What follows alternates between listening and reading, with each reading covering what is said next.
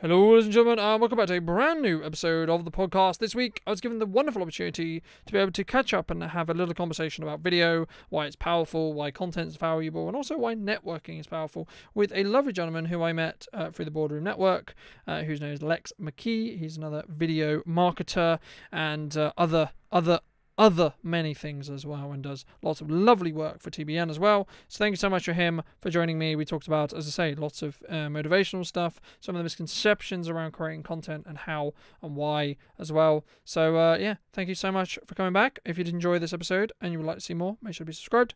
I'd love to hear what you think in the comment section down below, and I'll let Lex sort of introduce a little bit about what he does and his quote-unquote claim to fame, and I'll see you very, very soon. My name is Lex McKee. I'm a published author of, well, my claim to fame was 15 minutes as the Accelerated Trainer, which was a book for trainers. Hated school with a passion until I found a couple of teachers who had that fire, and they ignited my interest for their subjects because they were so excited about them. And I realised that learning is supposed to be fun, it's supposed to be easy.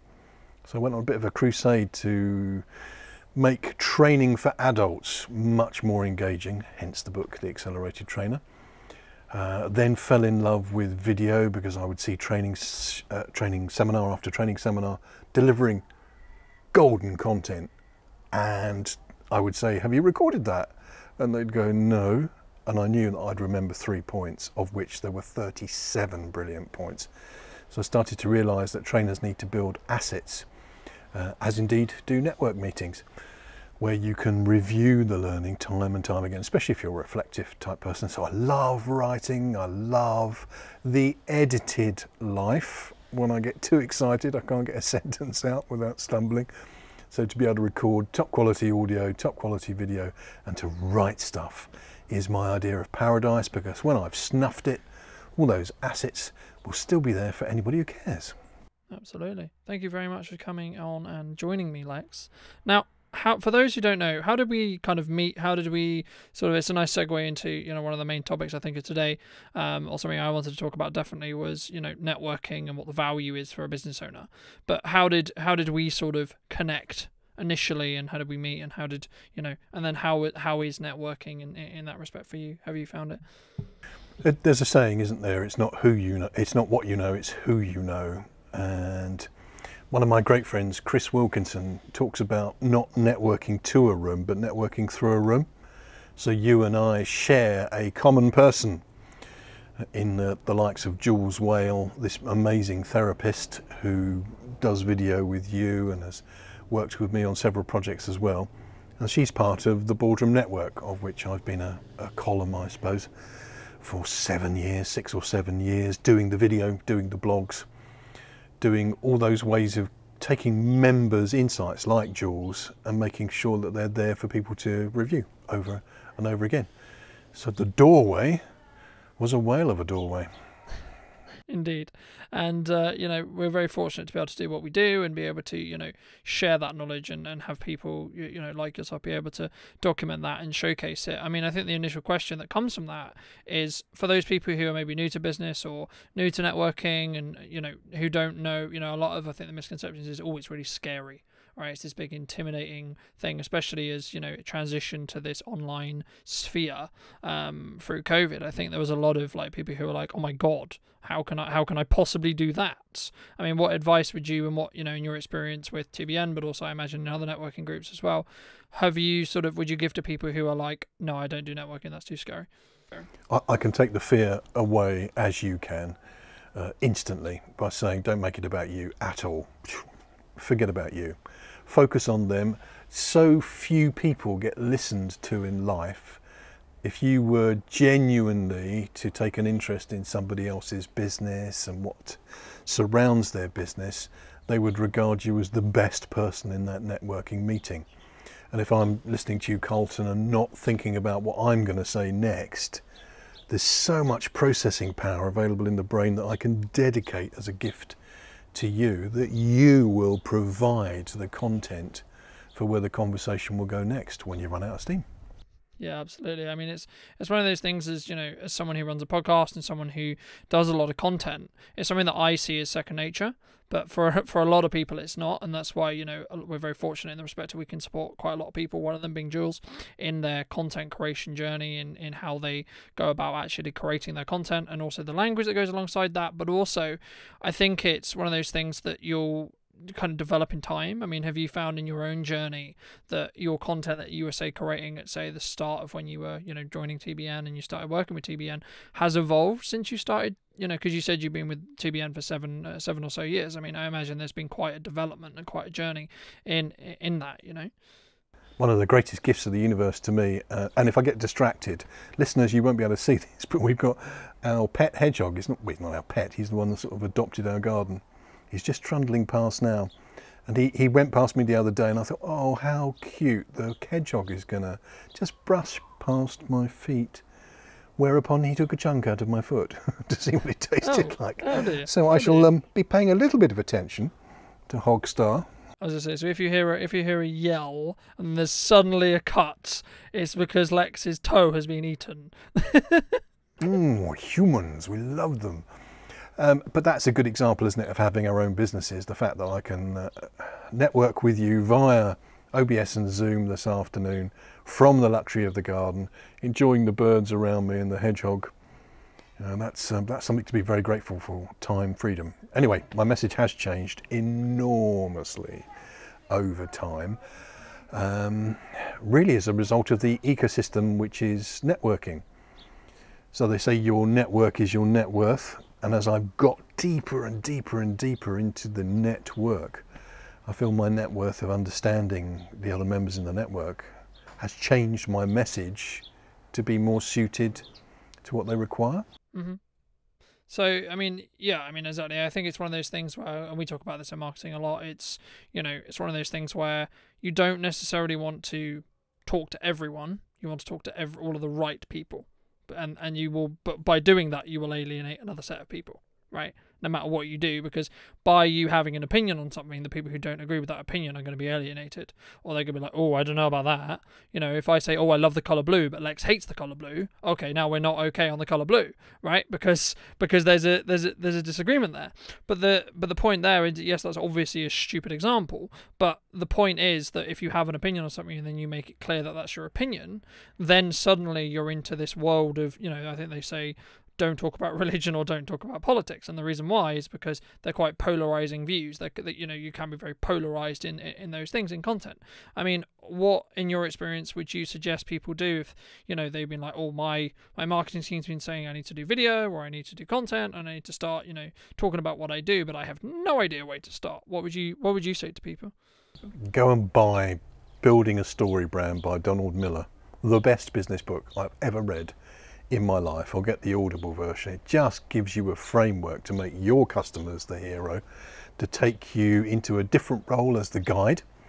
So I know, Carlton, if you were working with somebody who was frightened of going on video for the first time, you will have a process. You've got a map that will help them shine in front of the camera or behind the camera. They don't have to go on the camera all the time.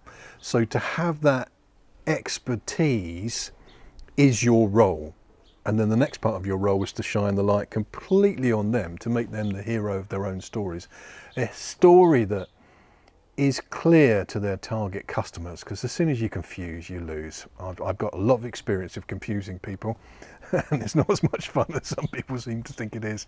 It needs to be a really, really simple message. I do video for small businesses at a really good price for those who want to do regular videos week on, week off. Yeah. I'm not saying that's my message, but no, it's that kind of clarity. Yeah, it's a very key example. It's about understanding who is it you're trying to talk to, but then also how do you add value to them, right? Because there's no point having a lot of like what I call, or what one would call fluff in a piece of content if it's not valuable, because otherwise then it's just fluff. right? Like we could sit here and be like, oh, we're just going to talk about the hedgehog and we're going to talk about birds and we're going to talk about this, but that's not going to be valuable. So, you know, that's why having a slightly more structured or having a more interviewer and interviewee relationship here is going to be valuable, because it allows me to sort of push the conversation in a way which I feel is going to be valuable for the audience that are going to consume this content, right? I mean, and talking about which, have you had, you know, a lot of experience, I imagine you have, with talking about what you do, and has that message also evolved as you've changed either what you do, but also as you've gained more knowledge around what it is that you do and how it's important to your ideal customer? Yes. I bought into quite a few of the online people who said that YouTube was the way to go, and I still agree with that, and video is the way to go. I think what they often have done is overstate how easy it is. And so I, for several years, was quite excited about, yeah, you've got a mobile phone, you can do video, get a decent lavalier microphone like this and you've got almost broadcast quality, certainly enough for social media that will wow people, as if just making a video was going to get people to sign up to their YouTube channel and give them tons of business. And I think as I've gone on, I've realised that there is such a place for professionals like you and me to take some of that pain off people. I mean, if you don't know about the right thumbnail, you will be judged by the cover of your book. We talk about you judge a book by a cover. A video is clicked on or not clicked on by a stranger on the strength of the thumbnail. Now, who in their right budget is going to invest in Photoshop if they're only going to use it for thumbnails? They might do Canva or something like that. But we can come to someone like you or me and go, look, here's my message, here's my brand colours, here's my brand font. You know the chops here. Can you do that for me? And we'll do in 10 minutes what would take them 2 hours. Now that's a sensible return on investment. Yeah, exactly. I think there's sometimes a misconception around, especially when you do video and professional video, because there is a misconception that it is really expensive. And it can be expensive, yes it can. Depends on what you're going to do. If you're going to build a small bridge, it will be less expensive than a large bridge, right? You know, it just depends on what you're going to do. But the main caveat there is, you know, it's not always necessarily about you make more money, you get more clients. It's also how much time do you save? How much more visible are you? Because if you're visible and you save a lot of time, then you will be able to then actually take on more clients and actually be able to have more networking time and actually be able to have more one-to-one time, which, as many people who network know, that's how you use networking to the best of the ability, and that's how you get work from networking. It's not to turn up to the networking event and then expect loads of people to go, actually, Colton, we would love for you to do videos. And I'm not saying that doesn't happen, because it does. But it's a lot more of a nuanced process, and it's a lot more of around, you know, and we've done some content in the past and we'll be doing more content in the future about, you know, what your networking in 1 minute is and how to craft that, and, you know, some of the strategy-esque stuff you can do in it. But for people who are just starting out in networking, as you say, don't focus on what your networking 1 minute is, because it's going to bog down the concept of you getting into the habit of acting on the concept of going to networking in the first place, and getting the ideas out there that you are visible and you are, this is, you know, in an opportunity where you can say, well, this is what we do, this is how we do it, this is why we do it. You know, I mean, for those talking about what networking 1 minute, I mean, how have you crafted yours, and how did you sort of come up with that? Because I think it's always an interesting conversation, because some people go, well, I don't, I just don't. But then also other people are like, well, we've sort of structured it around, these are the things we're trying to look for, or these are the things that we're trying to get referrals on, or this is the kind of, we're trying to educate but those potential people, or those potential business owners, or those potential collaborators, or those potential clients or customers, to understand how we can be valuable to them. And that's why I'm really glad that you came up with, you know, when we asked about networking, about it's about the other person. Because when you have a networking 1 minute, in my opinion, it should be started with, hi, I am such and such, and I do such and such. But then you should go instantly into, well, this is why it's valuable for you, Lex, or this is why it's valuable for this business or this business. You know, I mean, how did you come up with your networking 1 minute, if you did come up with it in a strategized way? I change it from time to time based on the kind of service that I think would best serve the Boardroom Network, which is my only network. But I use the same structure, and it's a structure I used to teach civil servants how to think very, very quickly on the spot when they were put under pressure. And that might be a camera thrust in their face from a news team, or it might be a minister walking down a corridor and almost in that moment saying to them, Can you give me an update on that report you've been working on? Fluster, fluster, fluster. And the process we use is very, very succinct, very structured. You always have just one point. Normally what I do is I take the camera off the tripod and get the tripod in front of the lens here and go, this is it. The camera has one focus, boom. So what's the point you want to be remembered for? But for that camera to have a steady focus, it must have a minimum of 3 legs on the tripod. So if I was to say, you should get into video because it's going to give your business prominence on the internet.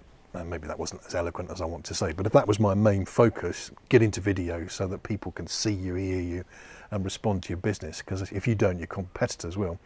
There might be my first legs, because if you don't, your competitors will.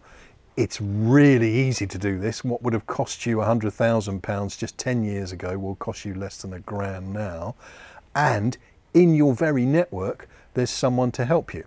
So then you take those 3 things and you return them back to the focus. So your first action point is to find someone in your network who's going to help you take those first steps in video. Set up the right equipment for you for under £1,000 and make sure that you're the ones heard. Because a teacher said to me at school, do you know what? The squeaky wheel gets the grease. I don't think that was a compliment. Don't think so either, but I completely agree. I think it's one of those things where whenever you have a targeted point that you want to make, so I'll use yours as an example, we create video, right? You know, that's the goal, that's the thing we want the person to remember, but then it's also then reinforcing that point. A lot of what you're talking about just then is reinforcing what it is that why is video valuable, what does it do for that client, right? So it's building a triangle around it. And I think, you know, a lot of it is one of those things where you'll get it through trial and error as well. Like everyone thinks they're going to go into a networking meeting and they're going to have their 1 minute and then they're suddenly going to get loads of work. No. Firstly, consistency is probably the most important thing in networking because it ups your visibility immeasurably, especially if you're a content creator as well and you're creating content. Because what people will end up doing is they'll go, oh, I've seen Colton 5 weeks in a row at TBN, for example. And then they'll go, okay, who the hell is Colton? Because I keep seeing him and he keeps talking about why video is amazing, this and this and this. Now, if I was a videographer and a video strategist that didn't have any content, it's well, I can't really believe much in my content if we're in a position where I don't have it and I'm not talking about it and I'm not creating content. And that's where some clients or some people sometimes misunderstand when it comes to where video sits. Video is the backbone of what you say. It reinforces what you say. It reinforces, yes, I know what I'm talking about because I've got 15,000 videos online, or I've got 1,000, or whatever it may be, right? You know, right? Oh, you've just scared most of the audience. That's a good question. How many videos do you need? You don't need that many. I've been doing it a very long time and for way too long. And if you know where to look, you can go back to when I was 12. But that's not the point. The principle is being consistent, right? And it's being consistently creating valuable content. Now, the question I think will come from that, Lex, and I'll throw it back to you, is how do you know what's valuable? How do you come across those value pieces of content? Like what is valuable, right? Because some people go, oh, my life's boring though, Lex. I can't create content. My life's boring. I think that's where the story branding comes to the fore again for me. So if you think of Star Wars, Luke Skywalker was potentially a hero. He wasn't a hero to start with. He was a normal person with a problem, with a discomfort. I've got to get off this planet. I'm so bored. I don't want to be a farm boy for the rest of my life. I want to fly into space. And he needed to meet a guide with a plan who was going to give him the capabilities, whether that be the Jedi skills or the right contacts, Princess Leia and R2-D2, etc. And that again is another area where the networking comes to the fore, because you need to be out there to meet the people who are going to move you forward. So I would be looking for a problem in the network where I could solve and thus add value by solving the problem.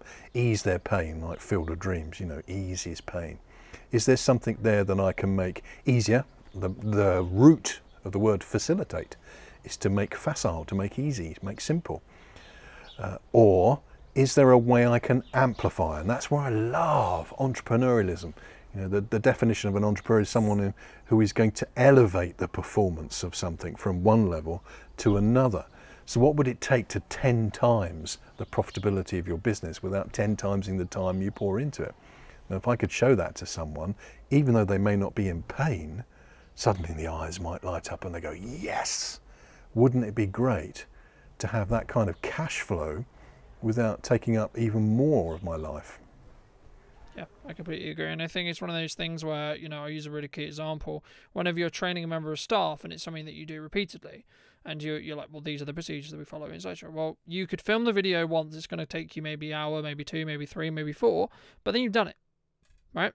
So then you don't need to spend that 4 hours ever again, right? We all get 24 hours in a day, and if you spend the 4 hours today, you never have to spend the 4 hours again, unless you want to revisit it, right? I recommend you should revisit it after a couple of years, because it will look dated, it will feel outdated, etc. And also the information might not be correct anymore. But the point is, you can save a huge amount of time and therefore money, right? So it's actually the opportunity cost of doing it, right? Because otherwise, without it, you're going to have to retrain every single member of staff, especially if like in a larger business where you have a lot of turnover of staff and you have to train a lot of staff quickly.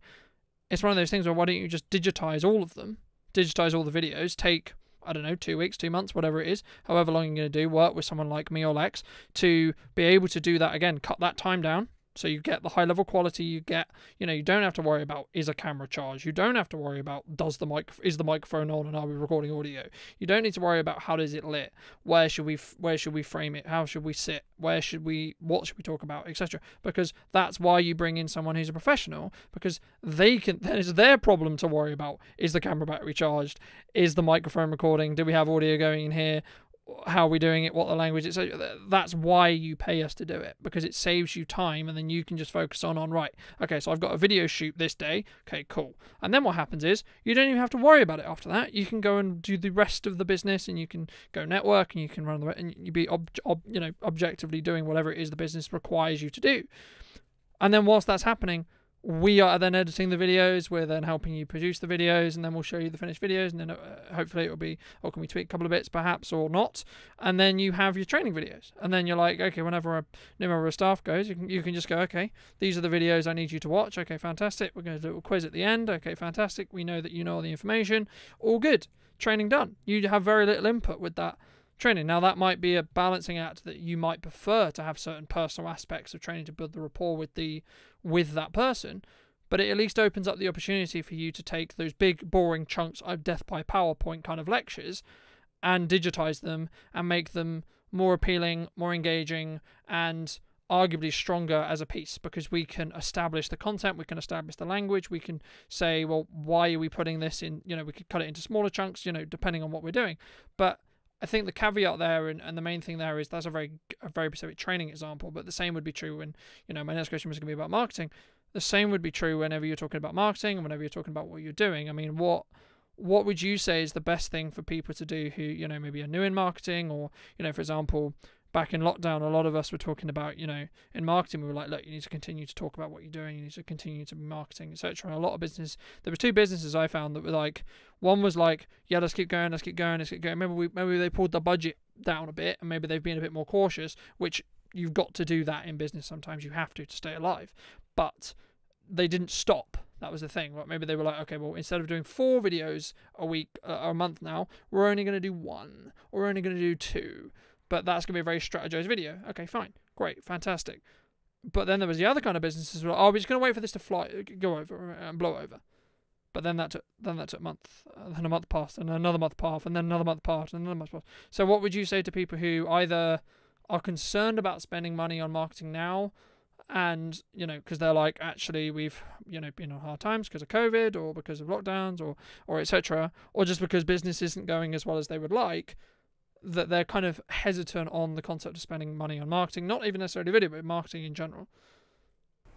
I would recommend Seth Godin. If you need to catch the vision for investing in yourself and in your future, Donald Miller, Building Your Own Story Brand, is the most useful business book I've ever read, but Seth Godin is my spark, and he is burned into my consciousness. He says, your art must ship. Your art must ship. It doesn't matter if the whole world is falling apart.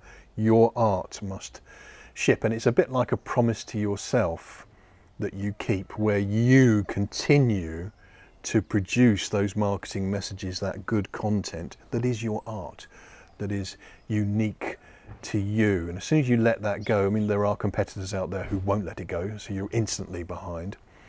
And the other thing is use everything. I don't know if you're familiar with Neil Gaiman, the author. He did was it Stardust, I think it was? That was one of his. He's just a really interesting thing. He never went to college, and he was asked to do an address to the University of the Arts, which we can get your listeners the link to. It's the most motivating speech I've ever heard. And he basically says, an alligator bites off your leg, make good art. You get a letter from the tax people, make good art. Wife runs off with circus freak, make good art. Take everything that happens to you and build it into your message, because your customers who are buying your widgets are also going through those dramas. And if they go, there's something about this brand that I love. You know, these are deeper people than I thought. This is not just a transaction. This is a transformational relationship, and I like it. I like the cut of their cloth. I think then everything that happens to you becomes a catalyst. Everything is exciting. You know, whether it's the hedgehog trundling around the garden, or the bonkers birds, or the neighbour doing whatever they were drilling in the background there. Everything can become utilised to serve your better future. And that's an entrepreneurial mindset. I completely agree, and I think it's one of those things, you know, like, you know, I would argue one of the greatest marketers at the moment is Gary Vaynerchuk. Very, very known in the marketing world, very, very good at what he does. And, you know, he talks about, when people ask him that question, he's like, document, don't create. And the reason why he says that is because it removes the concept of you needing to think about what you're going to say and how you're going to say it. Because if you're in like a sales conversation, or if you're in a conversation with a friend, or you're in a conversation now, for example, you know, the value which we will add we will do passively without thinking about it, especially if you do it a lot, because you won't even think about it. But also it's very subjective. So there might be like a very nuanced thing that we said here, hopefully not about the hedgehog eating Lex's toe, but anyway, in this podcast, that one person will take huge amounts of value from, and someone else won't necessarily. But it's not up to the creator to decide what's valuable. It's up to the audience. It's up to the people consuming. They're the people who decide what's valuable. They're the people who decide how what to talk about. And that's why, you know, when I was lucky enough to be able to give my talk at TBN, I really wanted to, you know, set the groundwork on content, but then just ask what people wanted to know, because I could have sat there and I could have talked for hours about video, but there's no point if no one felt it was going to be valuable. And that's why I was like, well, you know, I would love to take some questions, and that's why I think that the TBN ending parts of the, you know, when people give some context, those who haven't been TBN, at the end of TBN, whenever you give an opportunity to give a presentation, you're also invited at the end for the last half an hour, or the extra half an hour of the networking session, to also have questions asked to you from the people who were there and listening and who have the time to.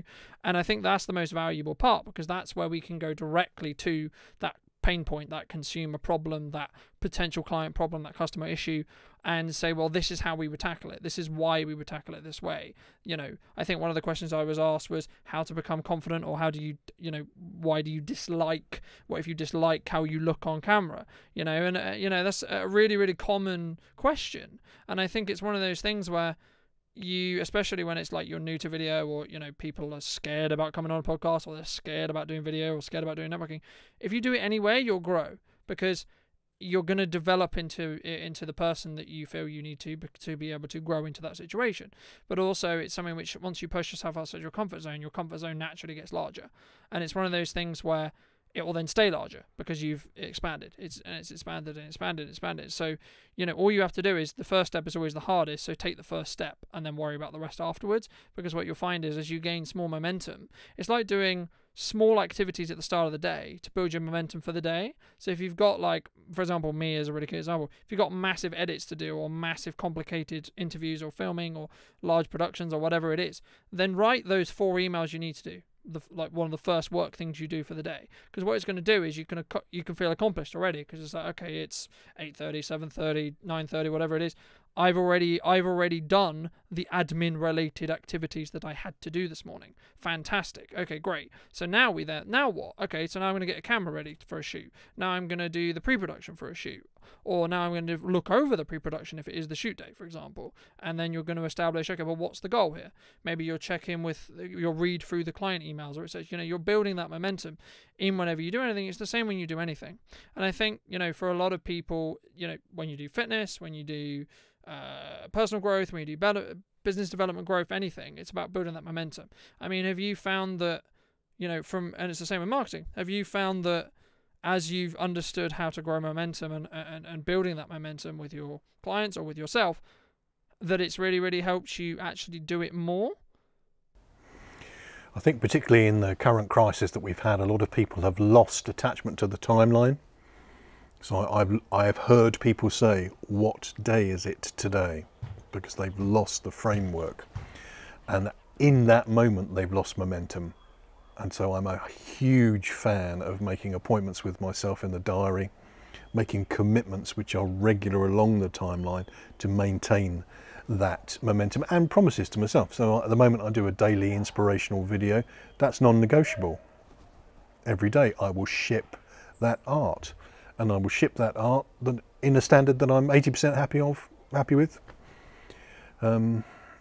Because that's a promise I've made to myself. Now, if I can keep those promises to myself and keep my momentum, then I can help clients keep their promises to themselves, so they have that one video a week or that one video a month, that blog, that podcast that they've framed as being of value to themselves. No, absolutely, I completely agree, and I think it's one of those things. I mean, and that's kind of, I'm glad you mentioned that, because what jumped to mind to me was, it's about striving for perfection, but also not letting it get in the way. Because a lot of the time when we're a videographer, or when you have any level of art that you genuinely care about, and you wholeheartedly care about, whenever we take on a project, we genuinely care about the outcome, we genuinely care about how it looks and how it sounds and how it feels. But the thing is, you can't let perfection get in the way, because you'll never release anything. Nothing will ever get shipped, so quote unquote, because you'll always going to be like, it can be better, it can be better. Yes, it can be, but I think there was a psychological study, I can't remember who by, but they basically cut a room in half, and it was an art class, right? And one half was told, you can paint as both have 2 weeks, but one can only paint one canvas and take 2 weeks on that canvas. The other said you can paint as many canvases as you like, and learn every time, and go. At the end of the 2 weeks, we'll mark them, we'll have a look and see what the difference is.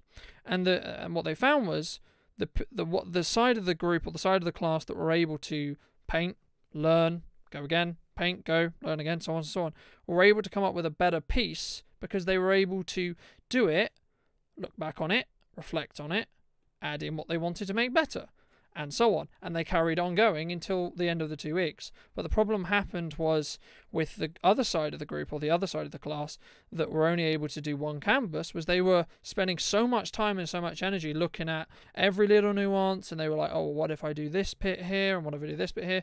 They ended up actually falling short, because they didn't have that exploratively time to explore an idea to the point where actually you find out it's a terrible idea or not, because you need to get to a point of actually creating something before you can realize that it's not a very good idea or not.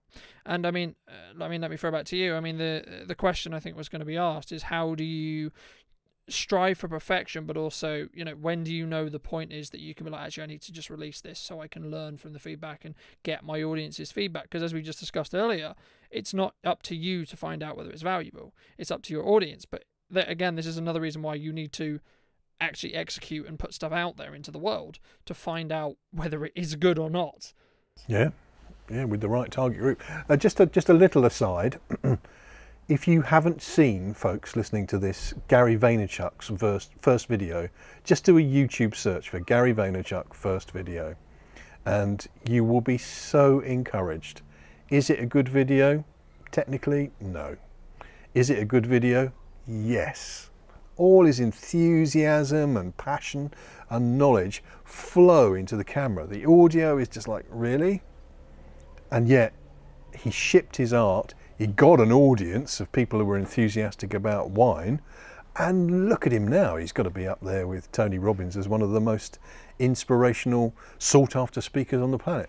So go back to the beginning and have a look at what they were like, because I can guarantee with Carlton's help you're going to be better than that, technically. So just get started.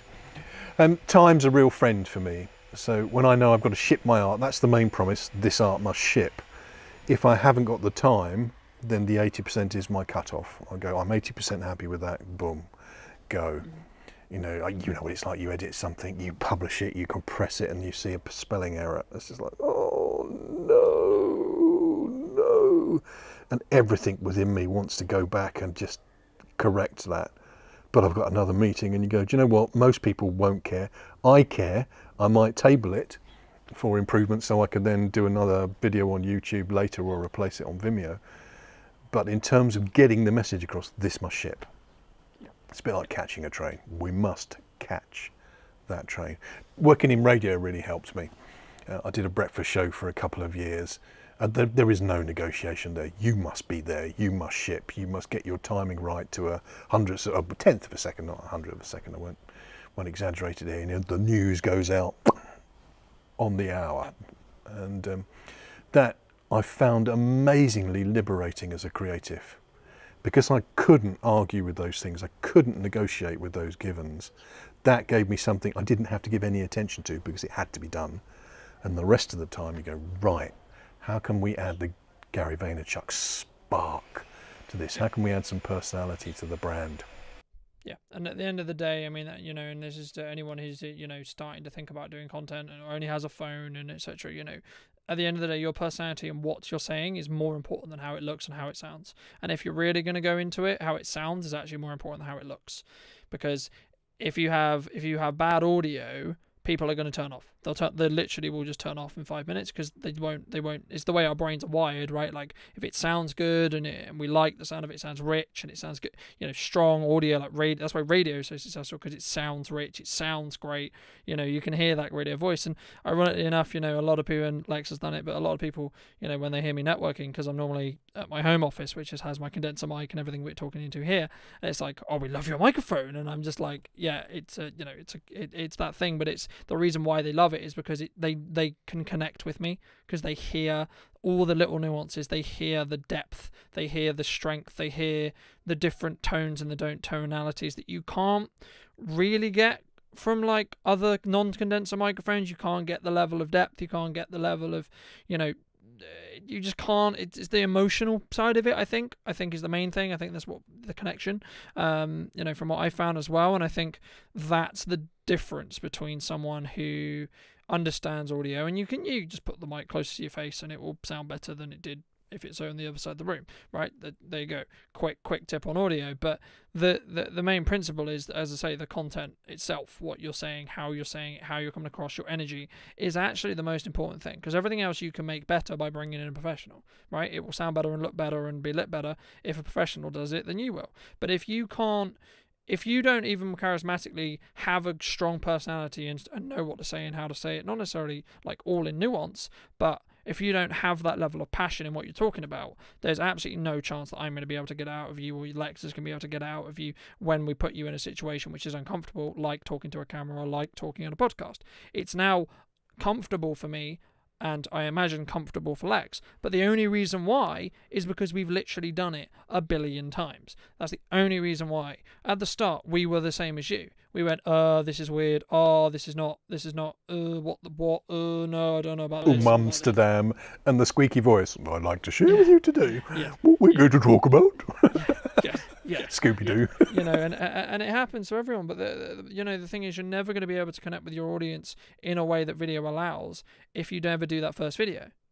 Right? If you I'll use the example of networking from earlier. If you never go to that first networking meeting and get the, I don't feel good about this, I don't know how I come across, that bit, if you never get through that bit, you're never going to benefit from doing networking, you're never going to benefit from creating content, you're never going to benefit from anything.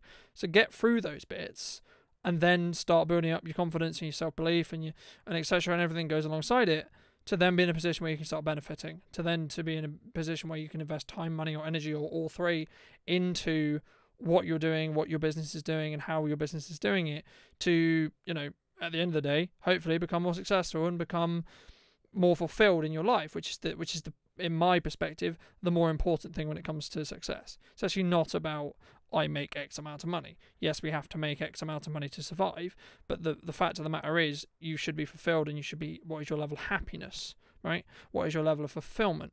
What do you feel you're doing, and why do you feel you're doing it? Because if your only driving factor is money, then you won't do what it takes to make that extra money, or be able to connect, or be able to, come across as well as you could on camera, or talk about what it is, because it will feel fake. It won't feel genuine. In my experience, it won't, because you can tell the difference between someone who's talking genuinely from the heart, I love my business, I love what I do, I love why I do it, and someone who's just what we would call playing for the camera. Is there anything you want to add to that before we start wrapping up, Lex? I've got a friend called Kim Searle, whose catchphrase is "Be more you," and you may have heard the wit who said, "Be yourself," because everybody else has already taken. I don't think there is any wisdom whatsoever in people being frightened of being themselves. To be yourself is your gift, your art to the universe. So just have a look at yourself and see if you can amplify that and really engage with people, because if people don't like you when you are yourself, they're the wrong client. You don't want to be working with them, I promise you. So be yourself, and then the universe, how many, 7 billion people, nearly 8 billion people on the planet now? You'll find your tribe. Yeah. If you're consistent with your message, they'll come to you. If you build it, they will come. Absolutely. No, I completely agree. I mean, the final question I had for you before we do the final wrap up was going to be, how do you, because arguably some people would say we're competitors. I would argue we're not.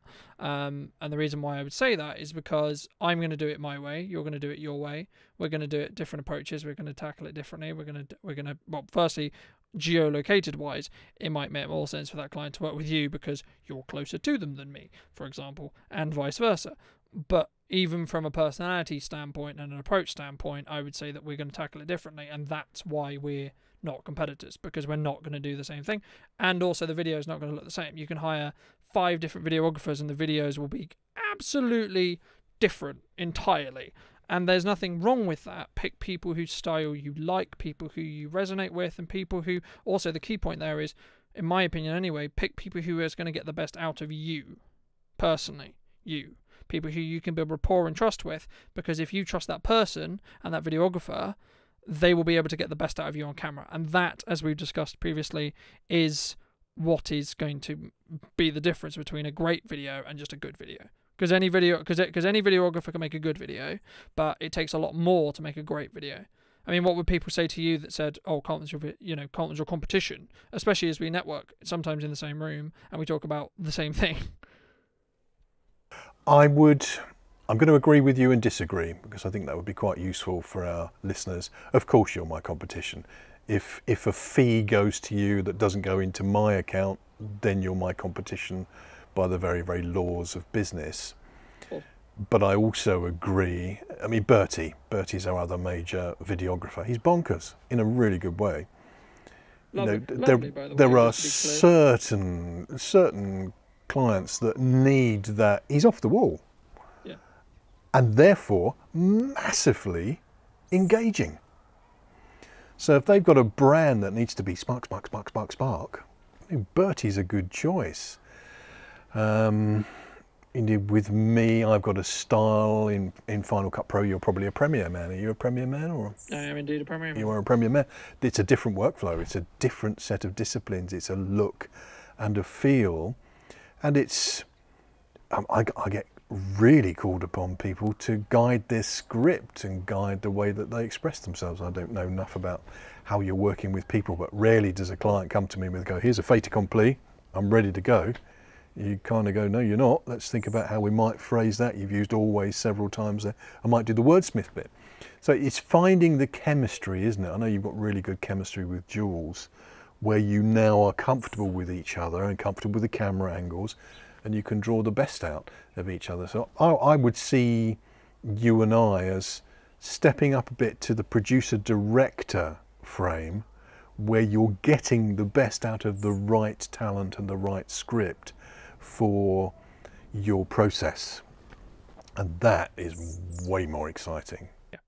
Yeah, I completely agree. And, you know, as the company's grown, you know, for those who've known the company for a long time I was a kid with a camera, and, you know, I still use a camera, I do, but there's a lot of productions, and today is a very good example. This morning we were hired to do some interview content for a local business, you know, and me and a member of my team went down, and, you know, my member of my team was touching camera. I didn't touch camera all day.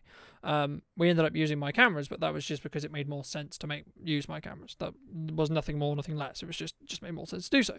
But my role there was legitimately just directing and producing. That was all I was doing. And, you know, something which I've found very valuable, especially as the company's grown, is if you can justify it and if you can do it, you'll get a better product, because you can focus on the nuances, you can focus on the language, you can focus on helping that talent feel comfortable. Because the gentleman that we were working with today was like, I don't want to do it, I don't want to do it, I don't want to do it, I don't want to do it. Literally, even this morning, he was like, I don't want to do this. I genuinely didn't want to be on camera. I was like, look, you'll be fine. Like, all you have to think about it is you're having a conversation with me, because that's all you're having a conversation with. That's all you're doing. We just happen to have two cameras there, and you just happen to be wearing a microphone at the same time. That's all. But and that's what I mean about the confidence level and the level of comfort. And it's about what role do you feel, and how can you, as a videographer or as a director or as a producer or as a content creator or as a video, whatever you want to call yourself, you know, how do you help that client feel comfortable? That's the reality, and that's what you should be paid to do, and that's what you should be paid to do. If you can make their life easier, that's what you should be paid to do. You know, and it comes back to what we were talking about at the very beginning, which is saving you time, effort, and money. If someone, yeah, of course, someone could do video on their own. Of course they could. Video is not super challenging. The crux of video is put something in front of you, you can film it, press a record button, and then talk. That's the crux of video. But the reality of the fact is, there's so many other things that go along, you know, that go alongside that, and are important about that you would take a long time to learn it if you were someone who and also, do you want to learn it? If you want to learn it, then I would argue do it yourself and learn it. But don't hire someone in, right? Maybe talk to someone who does it and say, oh, how would you tackle this? Because most of the, I don't want to talk for Lex or Bertie or anyone else, but most of us would be like, actually, this is how we would do it, and this is how we would suggest you do it, because we want you to create better content. Because if you see the value in creating video long term, you're more likely to spend money on it, which means we're going to make money in the long term, which is why we do that, yes. But also, we also want more people to create content and help, you know, from my side anyway, be able to showcase and talk about why they're special and what they do is special as well. I mean, do you agree with that at all, Lex? Or, you know, what was your thoughts on that? It's about drawing out. Education is to draw out from someone, isn't it? Their genius. And I'm reminded of that legendary story of the guy repairing boilers in Manchester shipping, and these giant ship's boilers, and they had a trouble with this beautiful bit of engineering. It just wasn't working, so they got one of the original engineers in, and he's got this little tap hammer, tap, tap, tap, tap, tap. And after 10 minutes of tapping around, he went, tapped a pipe, and the whole thing worked properly. And so the shipping owner said, you know, send me an invoice. So he sent him an invoice for £10,000. And he said, can you send me a itemised invoice? And he said, for tapping with the hammer, £2. For knowing where to tap, 9,998. And you and I know where to tap. Yeah. So once somebody's looking after the camera, the sound and all that kind of stuff, we can concentrate on the hero, the talent, listen to the nuances and go, I like what you did there. What would happen if you did? Duh. And all of a sudden their opportunities, their possibilities, their capabilities increase. And I like the clients who hate video, because after they've done it a couple of times, they become the nut jobs who just can't get enough. Yeah. Probably not the technical term to call them the nut jobs, but you know what I mean. It's just, I've got to do another video, because they get really excited. It's really excited, and you know, and that's the thing. Like, people do, and they will get really excited about doing video, because video is a very exciting thing to do. And once you can utilize it and you have the confidence to do it, it's great. It is great to do. I mean, you know, I think that's kind of everything I wanted to discuss today with you, Lex. So thank you so much for the time, firstly, but also, you know, I like to throw on the end. I mean, is there anything that you want to throw in topic wise, or is there a question that you want to ask me? Absolutely. Specifically. Always have a call to action. I fell in love with many a beautiful a girl at school. None of them I ever asked out. Guess what happened? I didn't get the girl. It's because I was shy. It's a bit like doing a video. You've got to have a call to action for your audience. Otherwise, I might go, I really like the colour of your cloth. I love what you did. I haven't got a clue what to do. Tell them what to do. And that could be something simple like drop us what you thought below, or give us a ring, or check out the website, sign up to my email list, or sign up to your email list, or etc. Or even just drop us a message, whatever it is. And and that's where the strategy aspect is what we specialise in, is video strategy. Now, what most people say is, what the fuck is video strategy?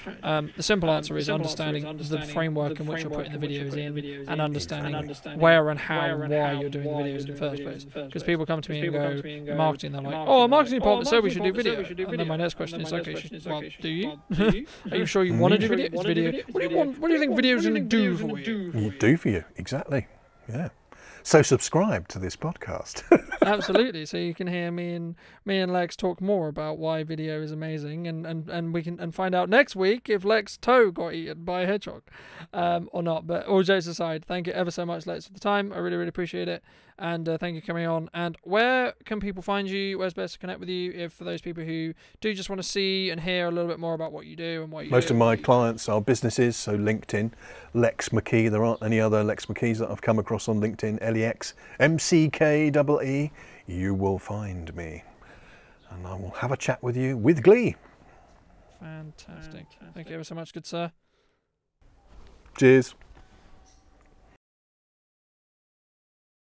Thank you for joining me again, ladies and gentlemen. I hope you did enjoy that interview with myself and Lex McKee. We had a great conversation about all things entrepreneurship, video, and content creation as well. So thank you ever so much to him. If you are listening back, Lex, thank you ever so much for coming on once again. And thanks to you, the lovely audience, people who are consuming and have consumed 45 to 50 minutes of this amazing content. We'll be back next week with a brand new episode. We've got some very interesting guests lined up for the back end of this year as well, and we're slowly but steadily getting towards 100 episodes, which is a bit crazy to think about, but I really, really appreciate the support on the episodes, and I look forward to sharing more with you very, very soon. So thank you so much for coming back and listening, and I hope you did took some value from today's episode, and I'll see you very, very soon.